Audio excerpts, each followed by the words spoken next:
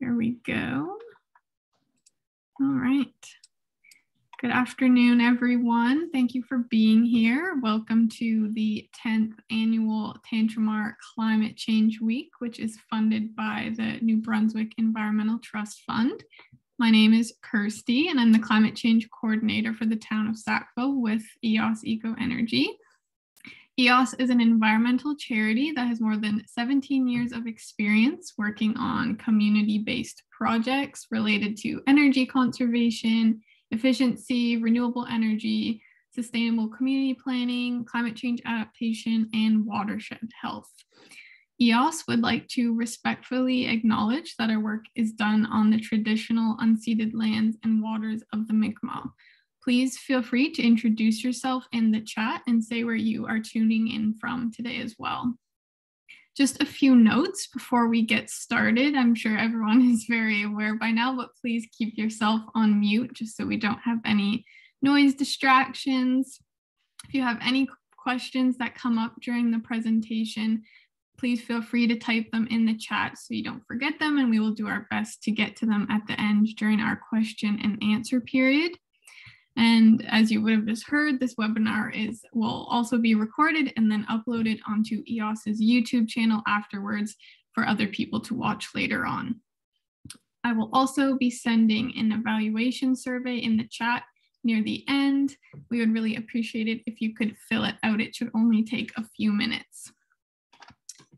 So with that, I would love to introduce our speaker from today. So we have Cedric MacLeod joining us here. Cedric grew up in Carleton County, New Brunswick, working in the family concrete construction business, and developed an early love for agriculture with encouragement from dad and many construction jobs being in the agricultural field. A desire to tackle soil health and conservation challenges in the New Brunswick potato belt led Cedric towards the completion of a Bachelor of Science from the Nova Scotia Agricultural College and a master's degree from the University of Manitoba Department of Soil Science. His early career experience immersed Cedric in the agricultural greenhouse gas management field, where he has led or contributed to the development of numerous Canadian and international greenhouse gas quantification protocols in the livestock and cropping sectors. Most recently, Cedric, through his work with the Canadian Forage and Grassland Association, has supported the development of the very first grassland greenhouse gas quantification protocol approved for the Canadian forage sector. Cedric operates a grass-fed beef. Oops, I'm joining people here, sorry, my screen just went away. Cedric operates a grass-fed beef and annual crop production operation in Centerville, New Brunswick with his wife, Alonda, and son, Kaylin. So with that, I would love to turn it over to you, Cedric. Lovely, thanks, Kirsty. Doing a time check here, it's 5 after. Yeah. Yeah, encourage folks. I'm just gonna go ahead and pop the chat function open here and keep it live. The presentation I'm gonna give you today was something I originally did up for the Newfoundland young farmers and was delivered last fall around environmental leadership. So I can go on probably feel close to an hour with discussion. So if you do have things you'd like to pop in, I can stop and we can have a quick chat if that's okay, Kirsty, just so we're not filling a full hour with presentation. So thanks for the introduction. Glad to be here. Followed the EOS Eco Energy stuff. Worked for years with interest. I've been in the greenhouse gas game for almost 2 decades now. I was definitely there before it was cool. And now, you know, we evolved from a position where we had an opportunity to teach and let the industry evolve over time to a position where we really haven't moved very quickly. And we're up against some significant challenges as the front line in the climate change challenges that are coming. So I'll take you through what I know, what I've learned, what I think I know, and look forward to some questions afterwards. So you've seen this before, sustainability focus across the value chain. And I'm going to focus a lot today in my presentation on the value chain. Because I think what we've come to understand is that, to deal with the climate change challenge, no longer can we say, well, the oil and gas sector is so big, they should do it. The transportation sector is another massive chunk, they should do it. It really is going to take a concerted effort on everybody's behalf to do a little part. Everybody's got to do a little part and another little part and another little part and adopt a mindset of continuous improvement. And that's one thing that I've really worked on with my clients, come to understand that over the last couple of years. Evolution in the way we do things is a lot more effective than change. People definitely fear change, to start, stop, right, wrong, right? Evolving our processes and adopting that continuous improvement model is something that, I'm trying to deploy on my farm and encourage my clients to use as well, so that they're not, hitting any brick walls. When it comes to sustainable, right, we're really looking towards resilience, right? That's really what we're trying to tackle in our agricultural production systems these days, to deal with lots of water, no water, in the same season, out of season. Like we've seen it in New Brunswick over the last 5 years, 2 drought years and 5. When I all through my early years, you could count on an inch of rainfall a week. Well, now you can't. We've got to build systems that are resilient. So, deal with the planet, with the people, having the right people on the farm, dealing with labor, right? Labor challenges are major issues. And then the profit side, we've been squeezed and squeezed and squeezed. And so I'll save that conversation for, I was going to get into it, but I don't want to ruin my next couple of slides. So a little bit about goals, and whose goals are you targeting when we talk about resilience, when we talk about sustainability? Are we talking about our own goals on the farm as primary producers? Are we talking about value chain players, new entrants to the game? Very important. Our provincial governments, obviously, we've got our provincial targets for largely around food security and sustainability. And then you've got the government of Canada that's made some very significant commitments internationally for the way that we do things that are going to impact our farmers and ranchers. So again, whose goals are you targeting? If you're on the farm, we're looking for annual crop productivity. We're seeing this year a major spike in fertilizer prices. So, bringing in nutrients from outside of the region is getting difficult. Why? China has made some major moves along trade routes to limit exports of manufactured product. Well, guess what, right? Nitrogen prices are through the roof. So not that we don't have options, but those kind of, again, evolution versus change.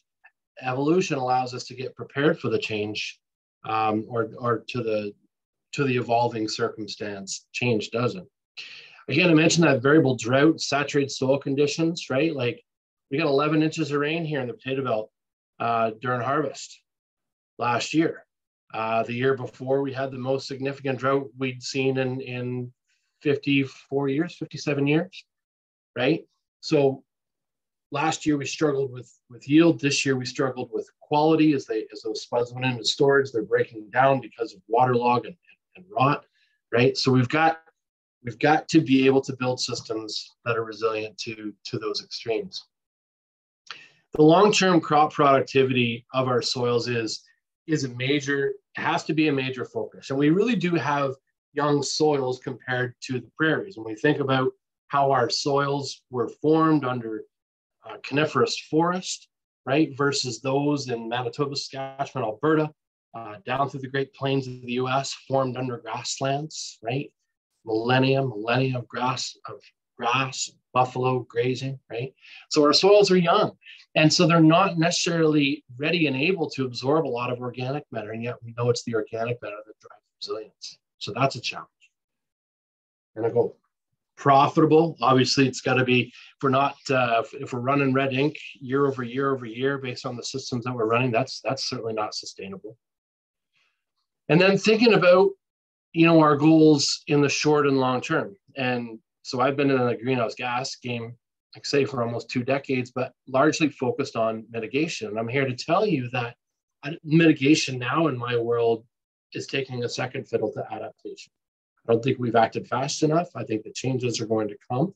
And I think our opportunity now is to get ready for it. So that's where adaptation and that long-term focus has become more important for my own personal sustainability. So now let's talk about the value chain, right? The global food chain suppliers are committing, through the Science-Based Targets Initiative, for example, right? The PepsiCos, the Unilevers, the Danones, the McCains, the Cavendishes, making global commitments to reducing their emissions. And that's okay until you take a look at the fact that 70 to 85% of greenhouse gas emissions associated with our food on the plate comes from behind the farm gate. So when the food value chain players way up the chain, the processors and retailers are making the claims, they're not making it for themselves.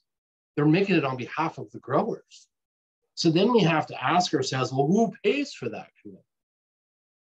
Who pays for that? And that's okay if Max wants to stand up, on behalf of McCain Foods and say, this is our commitment to global sustainability, as long as we're bringing the checkbook back and saying, all right, farmer A, B, C, D, and X, here's some dollars to help you to evolve your system to reduce your greenhouse gas emissions. Because up until very recently, it really hasn't been that big of a focus. So to me, the challenge here with these value chain sustainability goals is who carries the weight of the change. So provincial goals, again, number 3 on whose goals are we trying to achieve? In terms of greenhouse gas and climate change impact, obviously the Maritimes, carry, small agriculture in Canada only carries 8 to 9% of the load. And then, we're 1% of that food shift in Canada. So not going to make a huge impact on the commitment to, Paris, say to 2030. However, our sustainability goals are more focused on resilience of our localized food systems and minimizing the risk of relying on food imported from elsewhere. I think that's really more the sustainability focus for our provincial governments. And we've seen it, through the COVID era. Food self-sufficiency has become a very hot topic of conversation. And the last one I put there is that risk of fertilizer imports, right? And if we think about it, we grow a lot of product here. We use fertilizer to grow that product. We use manures to grow that product. We have legumes in the system to help us grow that product. But then we don't, once it goes through the human population, it goes through an entirely different system. And that system is meant for disposal. It's not meant for recycling, right? So we need to be thinking very carefully about how the nutrients that come in through our food and through our communities, how those nutrients get brought back. Because we're not going to be able to mine phosphorus out of Florida and Morocco forever. And we know that phosphorus is absolutely critical to food production, right? We've got lots of it. You know where it is. We've got to figure out how to get it back on the land safely. Government of Canada. Their goals, 30% use of nitrogen fertilizer over the coming decade, right? We know why they're doing that. Nitrous oxide is the most rapid growth greenhouse gas emissions in the Canadian ag sector. Why? Because our crop genetics allow us to grow 200 bushel, 225, 250 bushel corn in Southern Ontario. We're growing 70, 80 bushel corn in Western Canada. That takes nitrogen to drive those protein synthesis systems. Can we do better? Think so. David Burton, was on my thesis advisory committee, gave a presentation this morning, New Brunswick Soil and Crop, talked about we were only at 50% nutrient use efficiency in nitrogen. Not acceptable. Certainly not acceptable. We can do better, and we must do better. Increasing our soil carbon sequestration, again, looking out to Paris 2030, right? They want emissions reductions, real emissions reductions, whether it be through carbon sequestration or reduced nitrous oxide or methane capture off the manure storage. They're looking for those reductions. And so now as a global or a national or provincial agriculture community, we've got to come together and figure out how to get this done. So again, nitrogen management, critical. Legumes, critical. We can do it. We know how to do it. It's a change in mindsets that's holding us back. Okay. No questions in the chat. Those are the goals. So I'm going to speak a little bit to regenerative agriculture. And, you know, I've really been a regen guy since the start of my career, right? I was looking at that soil health. I was looking at soil conservation, you know, changed my major in undergrad and did a master's in soils because I was so passionate about this, about the soil system and preserving, you know, its function for the next generation. And so when regen came, I was kind of like, really? Like, is this new? Like, this is the stuff we've talked about for a long time. And that's okay, but it's been rebranded, right? So I went back and I took a look at, you know, some of the core principles that folks like Gabe Brown and others have advanced, you know, and really appreciate the work Gabe has done on his farm, built a beautiful model there. Do I think it's going to work for everybody? No. Do I think the principles stick? Absolutely. So this is my regen model, and I've actually got 8 that I want to take you through, not 4, because I'm trying to take an expanded view of how, again, we can change our production systems incrementally and not just look at start, stop, right, wrong, do this, do that, but focus more on evolution. So you notice here I'm starting at 2, which means there's another one. And here it is. Do not let excellence be the enemy of good, right? Do not let excellence be the enemy of good. If we can advance some of these projects, and it has to be continuous, eating this elephant a bite at a time, to me, that's a path forward that will get us over the goal line as opposed to complete reformation of the entire system, because that typically in my world hasn't been super successful. So that's where that continuous improvement is number 1 principle in advancing regen agriculture as far as I'm concerned. So let's talk about emissions a little bit before we go too far. So this is your typical greenhouse gas emissions profile on the farm, right? So you got, this is obviously, it's a pig barn, and my first job out of grad school was working for the Canadian Pork Council. We were teaching farmers how to manage greenhouse gas. So this is where the schematic came from. I was always very proud of it. Now it looks fairly simple, but back in 17 years ago out of PowerPoint, it wasn't too bad. So we've got, you know, methane coming out from the manure system or for dairy. You know, we've got some dairy cows in there. We've got enteric fermentation coming over. We got a manure storage there. So we've got some fermentation happening there. So we're getting methane. What's the opportunity? And then we're moving that manure out to the field level, and we're seeing some nitrous oxide emissions come out of that manure. Nitrogen, again, that nitrogen component through those biological processes. And we've also got the carbon dioxide that are coming from the use of fossil energies to move those products, either feed into the barn and then manure back out to the field, or what have you. Transportation emissions are definitely a part. It's a small part, but it's a part. So same thing with the dairy cows. Here you go. Got my little animations going there.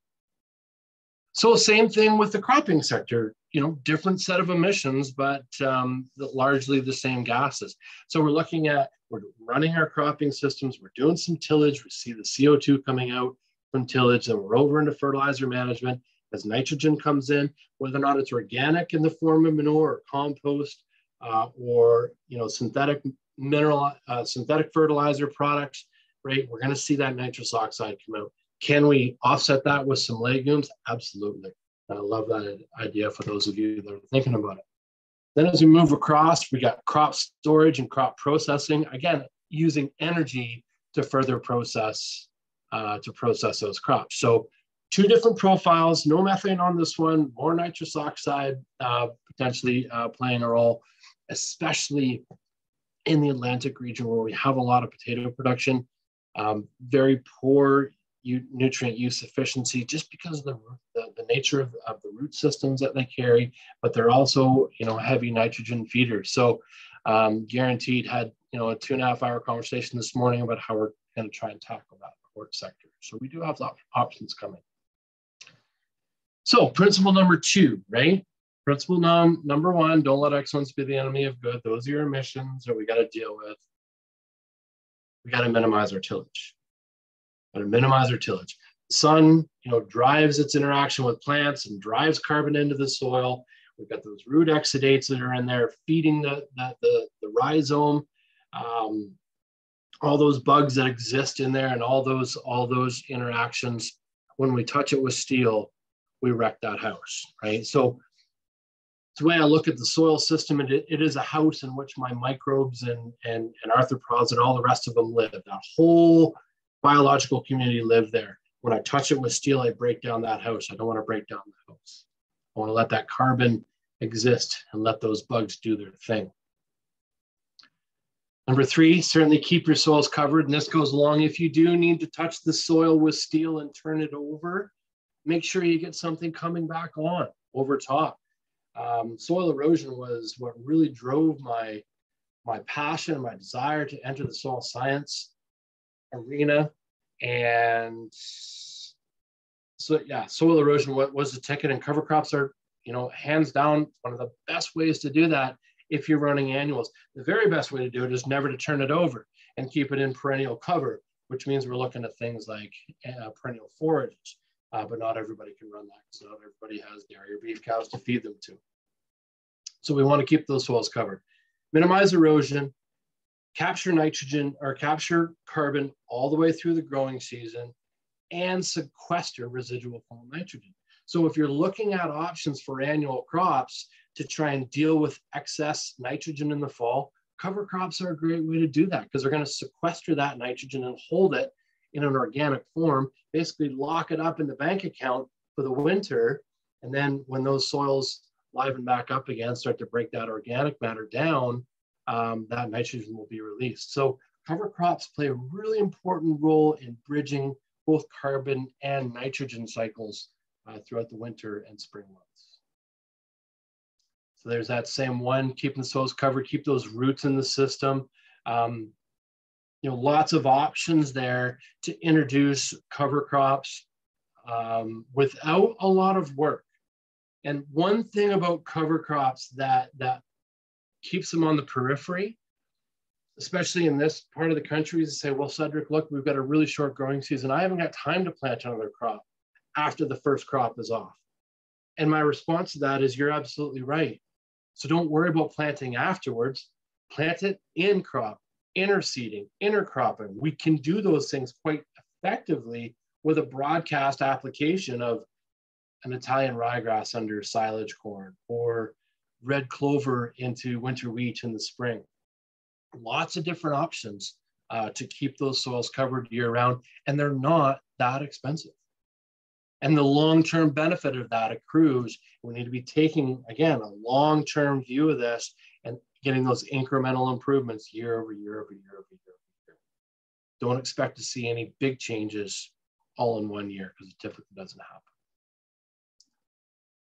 Principle 5, biodiverse cropping systems, right? We hear this, again, a lot in the regen ag networks, right? Lots of different root systems, C3s, C4s, broadleaves, grasses, legumes, non-legumes. And I agree. I got about a 9-way mix that I advocate for use in potato rotations. Costs about $35 an acre. A lot of the common products that we would use anyway, right? It doesn't have to be super complex, doesn't have to be super expensive, but the diversity is really what we're after. And so I've given, lots of options here. I really should number them so I can take you through them. But, the potato barley, unfortunately, is a rotation that still exists here in the potato belt. Obviously, really lacking in diversity. That's where, I developed a 9-way service crop to say, listen, if you're not going to grow an active rotation crop, then at least grow something with some diversity itself, and then go back to potatoes. Use that non-potato year as a way to invest in your soil, invest in the microbes, and they'll come back to you and do good work for you back in that potato year. But if we're growing a rotation crop just for the sake of growing a rotation crop, it's probably not a winner long term. You see, as you get down through the system, right, we got some C4s and C3s and a potato, corn, wheat rotation. You put some ryegrass underneath the wheat. Now you got 4 crops in 3 years. If you get all the way to the bottom, You know, you got perennial forage, fall rye, corn silage, cob meal, and then perennial forage again. That's your alfalfa rotation, right? Just a whole big old mess of crops and lots of diversity and lots of perennials and annuals all mixed together. And I love those two bottom rotations because guess what they've got in them? They got dairy manure coming out or beef manure, right? To really stimulate microbial function. Integrated livestock, as I said, you know, and I had a chat with Dr. Cam Wag just this afternoon about the importance of supercharging microbial processes in our soil. Those have been devoid of livestock manures for a lot of years. You know, the microbiological diversity is low, right? And it just doesn't come back overnight, right? So when we integrate the livestock, we bring that gut bacteria out through the manure and back into the soil system, and it churns. There's a reason why the prairies, those tall grass prairies, developed up deep black soils. It wasn't just because there was grass growing. Grass growing would have smothered itself out. It developed because the bison roamed it and chewed it up, not just with their face, but with their feet, and they ground it in, and they defecated as they went. The system has evolved to give them the soils that they have, and we don't. How do we get there? We got to get some livestock back in the system. Responsible use of fertilizer inputs goes without saying.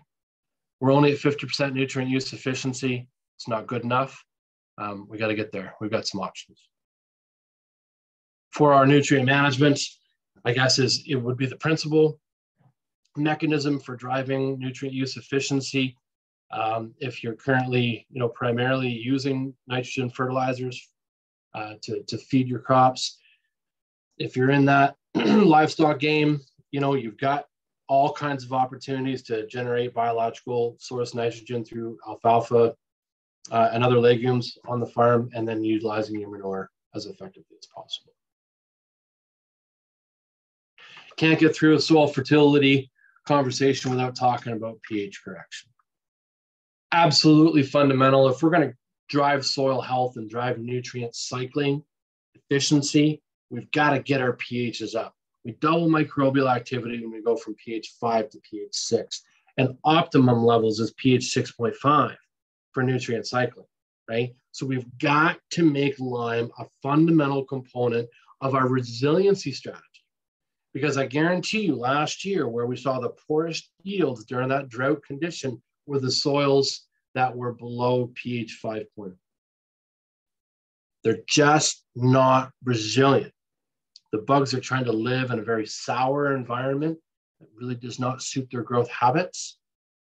So they're not cycling nutrients effectively, and we're not getting maximum crop productivity. So soil pH is absolutely fundamental to soil. And the same thing about responsible use of crop protections, you know, I mean, it goes without saying, right? A lot of these products are, you know, fungicides, insecticides, you know, neurotoxins. Again, do we need to use some of these products in modern agriculture from time to time for pest infestations? Yeah, we do. Can we build more resilient cropping systems that head that off? You bet we can. Is that the challenge before us? Yes, it is. Okay, so you're scienced out. Scienced out. All right, yeah, that's 25 minutes. What about it? How about a top 10 list? Things we can do. Who's in? Hands up? No thumbs? Yeah, Kirsten's in. Okay, good. All right. So I've broken this down by emission source, right? So on the soil side, to tackle the carbon dioxide issue, right? And remember that diagram where we got carbon dioxide, fossil energies to drive our tractors, and then CO2 emitted from the soil when we put steel through the microbes' house and break down that carbon. So get down to no-till, right? Let's stop tilling. And maybe it's not stopping the tillage in every year, but say we're a corn, soybean, wheat, potato operator. Can I get away with tillage just to grow my spud crop and then go, to a no-till program for the other 3 years? You bet you can't. Do we typically do that? No, because we're simplifying things. Even conservation tillage, right? If it's not, it doesn't have to be clean tilled every time. We got to minimize our contact between tillage steel and the soil house in which our bacteria live. Number 2 on CO2, cover cropping, right? We're going to keep those soils covered. We're going to keep that carbon from going away, right? Keeping in mind that the finest particles, which is where a lot of our cation exchange capacity lives, is the first stuff to go, right? The clays and the silts are the first ones to go, and they're taking carbon and fertility with them. So we keep the soils covered, keep the soils where they're supposed to be on the landscape so we can use them next year and they'll be there for the next generation to grow crops. Living roots year round to capture that sunlight, right? There's a reason why perennials do so well in carbon sequestration and nutrient cycling as a whole, is because you've got those active roots that are there from early in the spring till late into the fall. Every single ray of sunshine that they can capture, they're grabbing, because there's no period where that soil is open and bare and nothing is growing in it. And as long as something is growing, the roots are pushing out those exudates and they're having those relationships with the neighbors. Keep in mind, this is microscopic now, right? We've got these little filaments coming off our roots and the bacteria are making their homes around it in all these communities, but they're sharing the sunlight through exudates, sugars, right? Coming through that plant. So keeping them there as long as possible is going to help to take that sunlight and turn it into carbon in the soil. Can't get away. I'm a forage guy, grass-fed beef. So forages, are my passion when I'm out and I've got my farmer hat on. Perennial forage systems really are the cat's pajamas for this, right? Because again, they're going to cycle throughout the year. They've got cover all year round, right? Now you come in, you're grazing, you're cutting, you're getting those big flushes above ground of forage, and then you cut it off. The root systems were deep, and now they're short, and they prune off those roots, and it's just a factory for building soil carbon. So wherever we can get a perennial in rotation, even if it's for short duration, I don't care if it's a potato, 1 year alfalfa crop, and you take 4 cuts of alfalfa, at least you've got a perennial out there getting that job done, because you just don't get any better. It's world-class for CO2 collection in our soils. The second one is energy. So again, it's a small part, we're only about 10% of agricultural emissions in New Brunswick, but hey, that's okay. It's still an opportunity. So we look at energy efficiency first, right? Heating systems, building the most energy efficient building envelope that you can get off the hop, right? And it's never as cheap to do it than when you're doing it right up front, right? I'll come back and upgrade my insulation package. I'll come up and insulate my and update my windows. Right? Use the programs that are out there. Get those envelopes built the way you need to right off the hop. Electrical systems, okay, that's control and technology. And we're looking at things like root crop vegetable storages, right? Putting variable frequency drives on your potato or carrot or onion storage so that you're monitoring CO2 and you're monitoring temperature. And that VFD is turning that fan up and turning it down to manage and maintain the optimum CO2 levels. It's a simple piece of technology, but it's, and it's like payback in 3 to 4 years. But you'd be surprised how many new buildings are not using this technology because it's a few extra bucks up front. This is not the place to save money when you're building a commercial building in your energy system. On-farm renewable energy is the other option, right? Just offset it. So your electrical systems, wind, solar, biomass, biogas, if you're running a manure system, right? Capturing that methane. Seen a lot of that happen in Ontario, seeing a resurgence of the technology in Quebec. We've seen there's thousands of digesters in Germany. I traveled over there in 2006 and did a tour. What a bunch of technology they had going on. But they had good renewable energy policy that really drove that. Then, of course, there's always the thermal energy, solar. But I like the biomass on this side. And we just sold our house in Mactaquac, and we're building a new home, and we're actually going to run geothermal in that one. So I'm pretty excited about that. But we ran pellets, heated our house as a primary heat source. It was wonderful. Love the ambiance, and what a way to support, you know, a local biomass energy system, energy industry. We've got lots of that around. So moving into BMP number 5. Remember, this is a top 10 list. We're kind of getting close there. And we're moving into livestock and renewable. So now we're into methane emissions. And we know from COP26 that methane is going to become a much bigger part of the picture moving forward. I think initially, you know, the spotlight was shone on the fossil energy sector. You know, there's lots of methane pulled from natural gas wells, methane mines. But over the following weeks, agriculture started to get a much closer look at methane. And so I think we need to prepare ourselves for what's coming down the policy pipe. And I think we've got some options to deal. So if we're talking about feeding systems, again, this is what's coming back out of the cow during rumination, right? Enteric fermentation, back out of the rumen. How do we deal with that? Well, we balance our rations, right? Feed additives, look at some feed additives like the seaweed story, you know, kind of a success story coming out of PEI. We've got some feeding trials that are coming out that are starting on that right away. We're very excited about that technology, an opportunity to minimize enteric fermentation emissions. But then we've also got just good fundamental agronomy in the forage production system, right? Maintaining 50% legume content.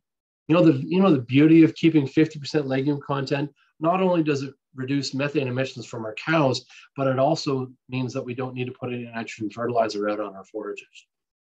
Completely self-reliant through biological nitrogen fixation, right? Win-win-wins across the board. And then, you know, high performance pasture management. We're going to see a lot more focus on pastures. We've got the On-Farm Climate Action Fund that's been announced by Minister Bibeau, $200 million for the Canadian ag sector to adopt climate smart BMPs. We're going to see about $6 million. $6 million of those bucks flow into New Brunswick alone over the next 2 years, right? Nitrogen management, cover cropping, and pasture management. Really, really excited about driving some increased productivity in our pastures across the Maritimes, actually. We know storage management. I mean, emptying management, that's an option. But where we really get down to it is storage covers, right? Capturing the methane that's coming off of those manure storages and, you know, turning them into either thermal and or electrical energy.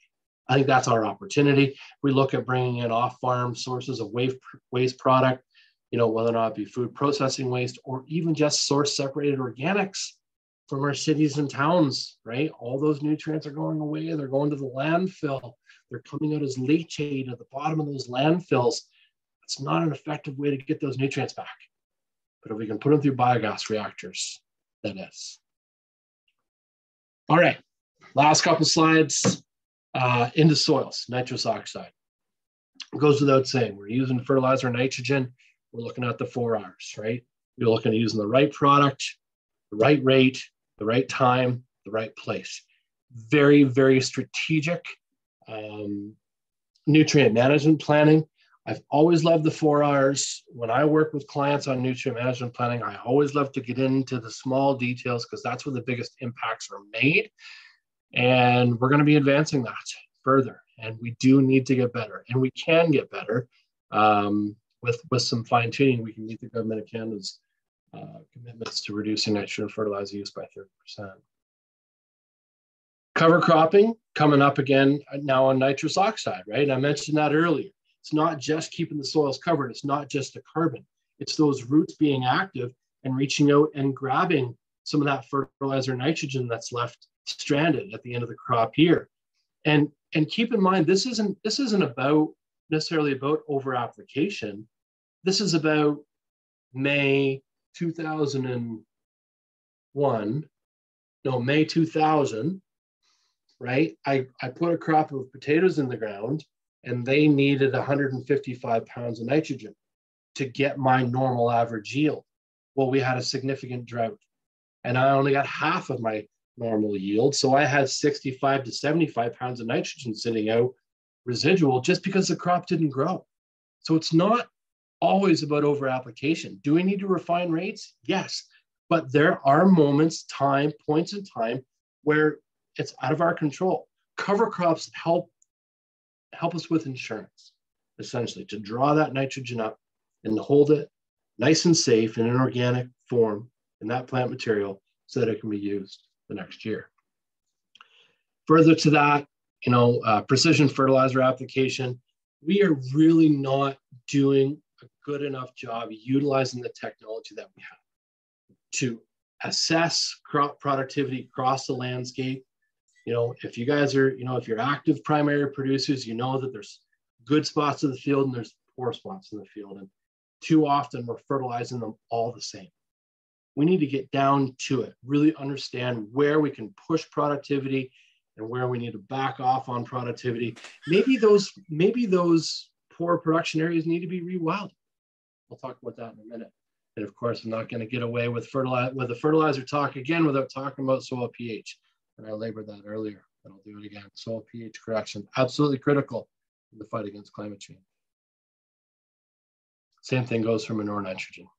A little bit different because we would be running, forages in rotation. So we're going to have those alfalfas or clovers to help us make nitrogen, but the principles are still the same. We've got to budget our manure nitrogen the same way we do our fertilizer nitrogen and make sure we're maximizing productivity.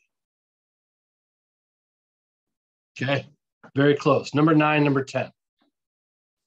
One thing we've identified is we've got these carbon-rich landscape features that dot our ag production systems in the Maritimes. And these are, riparian zones along rivers and streams, perennial forages and pasture lands. Thinking about that Chignecto Isthmus and those huge expanses of grass that exist down there, the huge carbon store that's there, right? We need to protect those, augment them where we can, but make sure that they're protected and used effectively. Wetlands, shelter belts, you name it. So we need to be thinking about those as a CO2 capture. In some cases, we can, again, augment them, can improve them, we can expand them, store more carbon. But I think more fundamentally to where we're at right now in terms of adaptation and mitigation is to make sure that we preserve them. We don't want to be changing the function of those carbon-rich landscape features. We need to keep them. And the last one I'll have here is that precision landscape management again, really understanding where we should be farming on the landscape, right? We get too close to the wetland, we just don't get yield. And it starts to create all kinds of interactions between carbon and nitrogen. Bad things are happening there, right? So we need to know our role, right? And utilize the landscape to its very best potential and really minimize our negative impacts. And I think using some precision agriculture, some yield monitoring technology, some visual assertions, we can do that. And I think as we talk about, as we start to see greenhouse gas penalties being leveraged, right, where we're maybe not just doing the right thing, it's going to make us step back and take a different focus on what it is we're doing.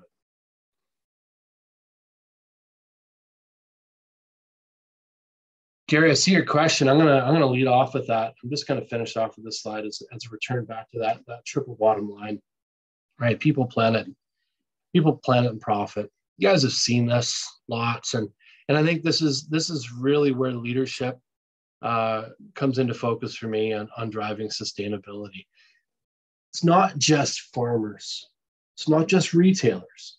It's not just the consumers in the villages. Almost done, but that have a responsibility here. Because if we keep looking at across the fence for somebody to figure this out, we're never going to figure it out. But if we all come to the center, right, make it bearable, equitable, and viable, we'll find sustainability in the center of that. But it does take a concerted effort to partner. Okay. I've got a little bit here on the On-Farm Climate Action Fund, Kirsty, but I've been at it for 40 minutes.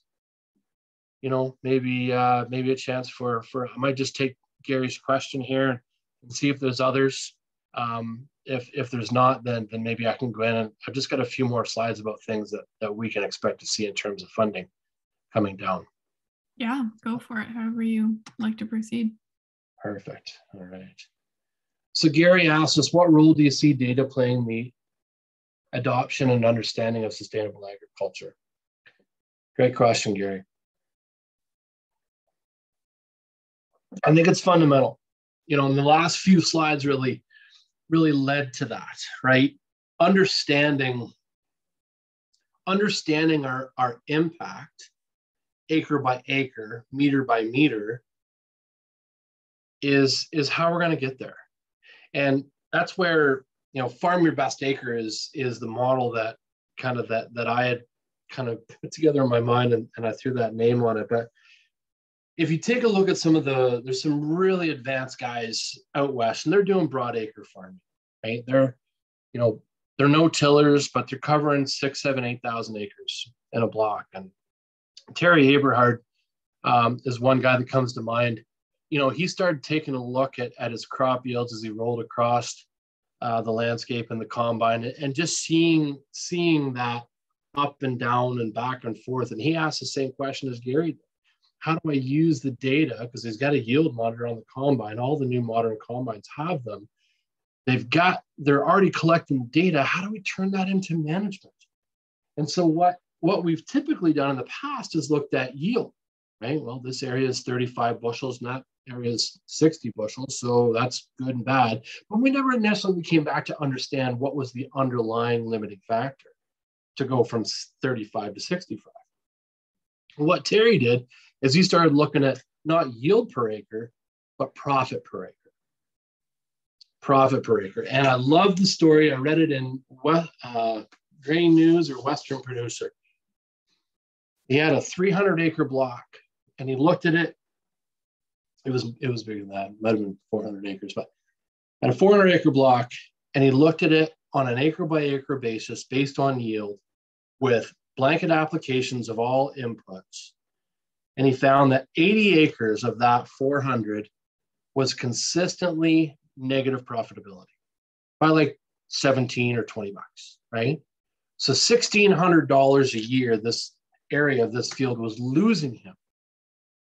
So he went to the landowner and said, look, I'm not making money there.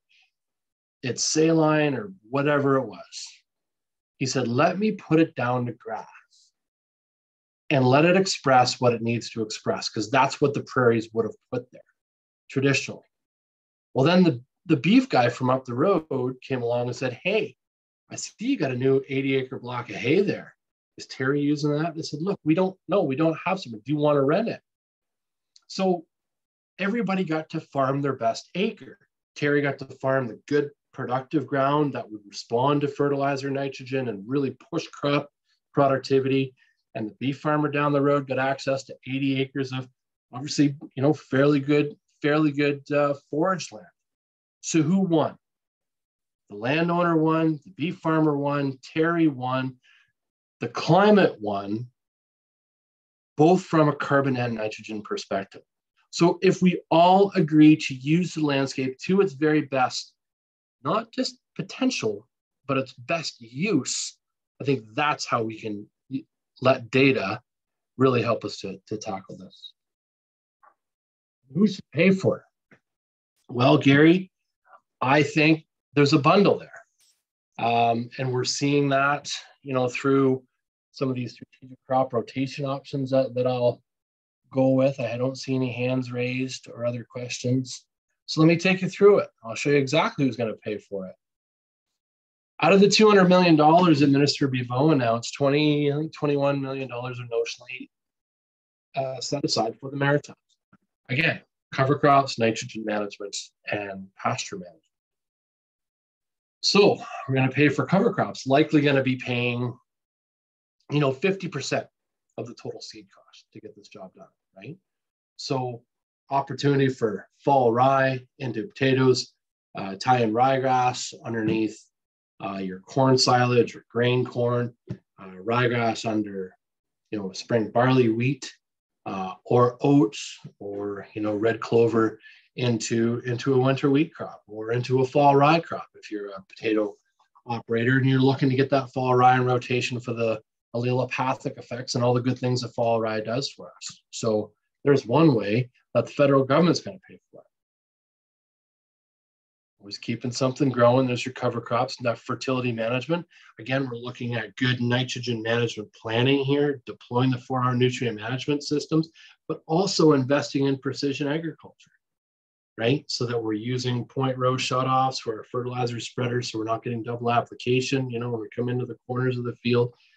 Again, using that technology to its very best extent and allowing it to control the machines that are behind us. Because if you are an operator, you know that sometimes it is quite tricky to be turning at the end of the field and watching the GPS and making sure the spinner's off, and the gate is closed, and turn it back around and getting it lined up. There's a lot to it. There's a lot to it. So using technology to help us drive our fertility management is another way the federal government is going to help us pay for it. Oh man, where's my slide on pasture management? Third one is pasture management. We're going to see some investment in rotational grazing and water systems infrastructure that's going to help us to run our pastures more effectively. So that's those are three ways that the feds are going to invest. Further to that, the conservation agencies, we hear it all the time. They typically have dollars that they'd like to spend on the landscape, but they struggle to find growers to participate with them, right? And to me, that's a shame. There's money that the conservation industry wants to invest in conservation or sustainable ag, and they can't find growers to work with them, right? So there's an option. There's an open door. Provincial governments, keep an eye on those Canadian Agriculture Partnership dollars. Lots of funding for BMPs. Lots of funding for BMPs that are coming out of those FedProv programs. Quite honestly, it's not typically access to dollars that's the limitation in driving this. It's actual limitations in the number of people that are willing to participate or understand the program.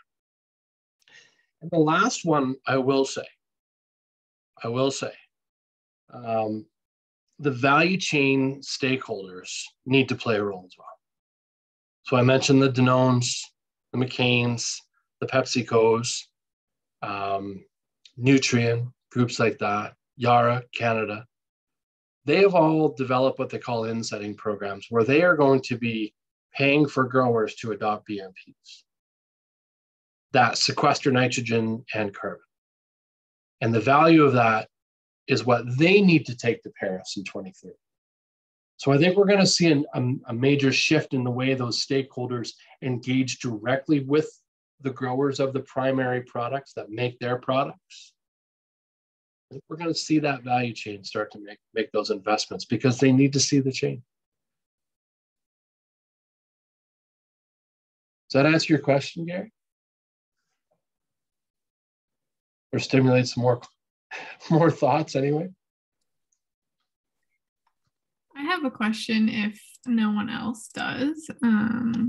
And yeah, if anyone else has any, please put them in the chat here. But I know you presented to the standing committee for the New Brunswick climate change update. And I was wondering if you could maybe give us, areas to focus on. It is open for public consultation. So if anyone here listening is planning on putting in some recommendations, what do you think are, the biggest opportunities or the best ways that the general public can recommend for this update? Whew, right on the spot, Christy. It's okay. I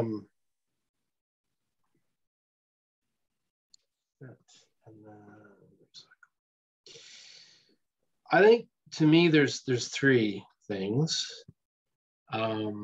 First off is leadership. I think we've spent too much time pointing the finger at who should be doing this work. Forestry, the oil refinery in St. John, transport industry, whoever, right? Lots of figures to point, who are carrying the buck for this. MB Power. One of the things I think we've missed at the Department of Agriculture is we don't have strong leadership there. There's nobody really driving this ship for New Brunswick Agriculture to be part of the various, national or international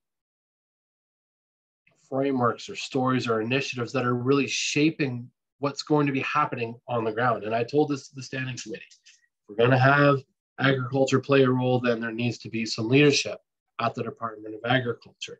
And I think, that goes all the way up to the Premier's office. We've played political football with this thing for way too long. And now it's the farmers and ranchers that are at the front lines of dealing with that. So leadership is number one.